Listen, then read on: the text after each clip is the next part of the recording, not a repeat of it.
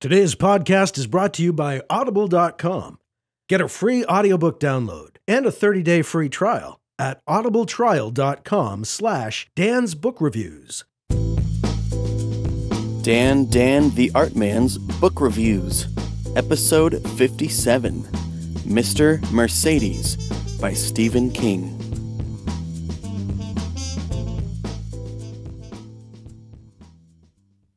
I really enjoyed this novel.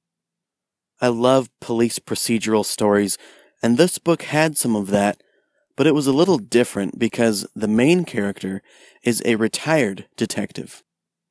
If anything, that just made it more interesting.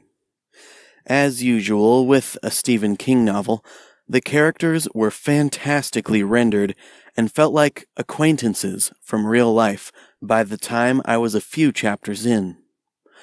One thing that made this book so cool was how different all the characters were from each other. Seeing people from opposite sides of the spectrum work together to solve a case was really cool. I won't elaborate so I don't spoil the story, but the makeup of the characters was really interesting, and watching the ways they interacted really added a level of intrigue to the story. The antagonist, or bad guy, in this novel was chilling. When you read his inner monologue, you're glad you're not on the other end of his diabolical plans. He's scary because in his day-to-day interactions with people, he's just a banal guy you wouldn't have a reason to remember. Then, when he goes home at night, where he still lives with his mother, he makes plans. He and his mother have a relationship that was revolting to me. I'm sure this added to my disgust towards his character. He's one of those bad guys you love to hate. Just as you're rooting for the good guys, you're rooting for the antagonist to get what's coming to him. The romance in this book came off to me as authentic and original. It was between two somewhat unlikely characters. It adds a bit of joy to this fairly dark noir tale. Without spoiling anything, I will just say that before the book is over, not all of the important characters make it out alive. King pulls no punches here, and the character's death does a nice job of making you that much more anxious that more characters will die later in the story when the conflict and danger gets turned up a notch. I've read a handful of King's older novels, many of the ones considered to be classics.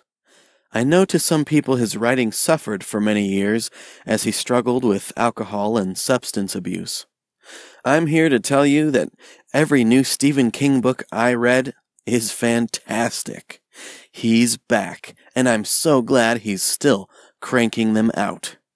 I've loved all of his new novels, and the same holds true with this one. The last thing I'll mention is that I listened to the audiobook version of this novel.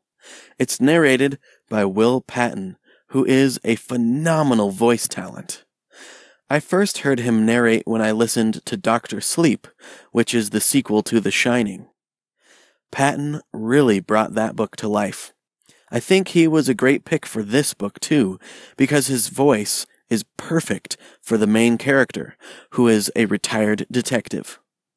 He has that authentic, gruff voice that really fit the protagonist.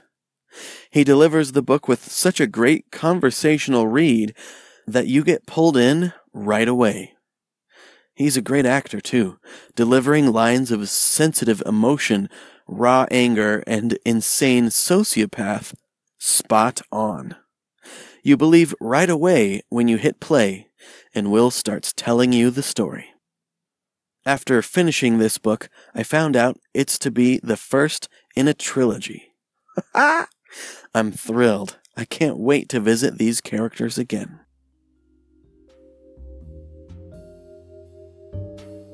All right. Oh man, this book was fantastic. I actually own the second book in the series on audio, and the third one's out too, so I better get cracking. Because I was really excited to read the next one when I found out this book came out. So, like I said, the audiobook version of this book was fantastic.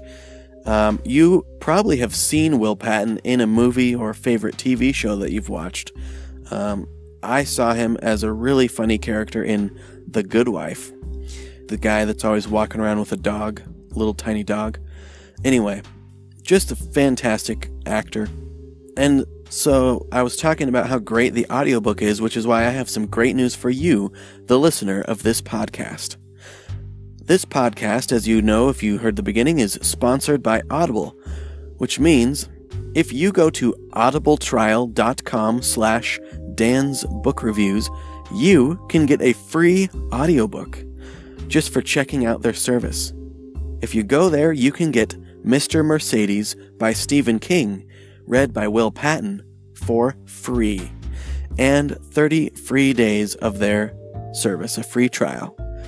I'm an Audible member myself. Listening to audiobooks is how I get most of my reading done, and I haven't found a better place to get audiobooks. They have a great selection, and I just pay $15 a month and get 1 credit, and with that credit I get any audiobook of my choice. Many times the books are worth far more than $15, so I'm getting a great deal. Mr. Mercedes by Stephen King, narrated by Will Patton, is my recommendation for this week. It's a fantastic listen. Pick it up for free at audibletrial.com/Dan's Book Reviews. And if you do that, you're helping support the show. So thanks to you, and thanks to Audible. Now, let's get back to that review.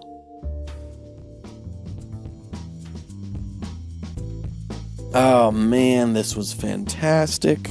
Oh, I loved this book. The cast of characters are like the last kinds of people you would expect to be in a cool crime drama novel.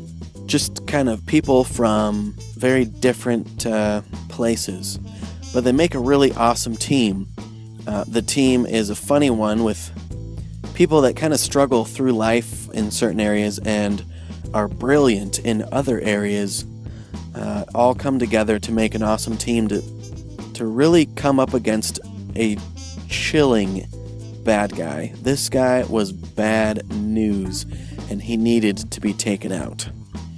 I think if you read the description of this book, you already know, so this isn't really a spoiler, and it's also the idea that helped Mr. King come up with this book, but he read about someone driving through a crowd and killing and injuring tons of people. Well, the bad guy's name is Mr. Mercedes because he drives his Mercedes through a crowd of people, killing and injuring tons of people. Just a brutal dude. And then he writes a note to the protagonist, the hero of our story, who is a retired detective that has a lot of personal problems, we'll say, and just says, hey, I'm the guy who did it, and just the fact that he wrote him a personal letter is so creepy. But it kind of gives our protagonist a purpose, because he's just kind of sitting at home, retired, and doesn't really have much to live for anymore. And it was just really cool to see his character, even though he's an old, retired dude, change and grow as a person throughout this book. And the people that he comes alongside to get the bad guy, they were really cool and really interesting. And like I said, just not the kinds of characters you would expect. Stephen King was very creative when he created the characters for this book, drawing on people from just very different circles of life. And that really just gave this awesome book an interesting twist and just an extra layer of something to enjoy beyond the awesome kind of police procedural stuff. Even though it's a retired detective, the guy's retired, so he spent like his whole life being a detective. He's got the chops to use, even if he's not in that role as a detective officially anymore, which was just really fun to see. And so I highly recommend this book for the great characters, the fantastically evil bad guy and who made the book chilling and really great. And what more can I say? Like I've said probably dozens of times now, I think Stephen King is so great and will be read years beyond his death into the future because he is so good at writing super believable, rich, well-developed characters. So, I think that's why everyone loves Harry Potter too. You just love the characters. So check it out, Mr. Mercedes by Stephen King. Get it for free at audibletrial.com/Dan's Book Reviews in audio format, narrated by Will Patton. Oh, it's so good. That's all I got for you guys. I hope you're having a great year of reading so far, as it is early February right now. Right now, I'm writing a book. I'm calling it Ghost Hunting Realtor. And it's about a realtor who finds some magical items that help him get rid of ghosts. So he then realizes he could buy places that people think are haunted, that no one wants to buy and people can't sell. He can buy them for a really cheap price, get rid of the ghosts, or as it turns out, they're demons, with his magical items, one of which is a sword, and demons are fallen angels, and angels have swords. Yeah. And then buy this place up, get rid of the evil spirits inside, and then renovate the place and sell it for a huge profit. And, you know, they're haunted houses, so they're going to be mansions. So he has a lot of money to make, but by the end of the story, he's going to go from being a selfish jerk to hopefully someone who tries to help people and goes out of his way to find some humility and put others before himself. I'm really enjoying the book. It's coming along really great. I just finished chapter 16 of it. It's going to be about 50 chapters, and I'm really excited about it. So listen for more news on that, and I am planning to finish it and get it edited and publish it this year. I already have the cover mostly done. You can check that out on my website at dandantheartman.com. But anyways, I'll let you guys go. Hope you're having a good commute or are enjoying doing the dishes or mowing the lawn or whatever you're doing while listening to this. And happy reading. Talk to you guys next time. Mike, take it away. This podcast is licensed under a Creative Commons Attribution, non-commercial, no derivative works license. Music by Kevin MacLeod, found at incompetech.com. The website that goes with this podcast can be found at dandantheartman.com. And you can follow Dan on Twitter, Google+, and Facebook at dandantheartman. For Dan, this is Mike Luoma, saying happy reading, and we'll see you next time.